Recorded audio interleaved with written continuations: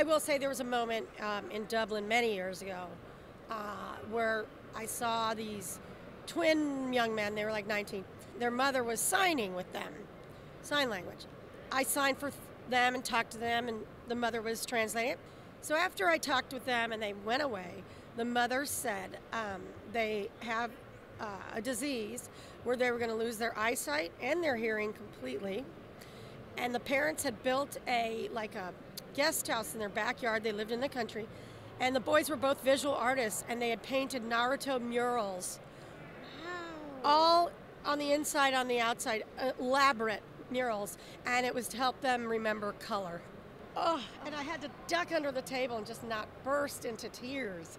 It still tears me up. Yeah, so I hope those guys, I see them again one day. If you're out there, they should be about 29 maybe by now.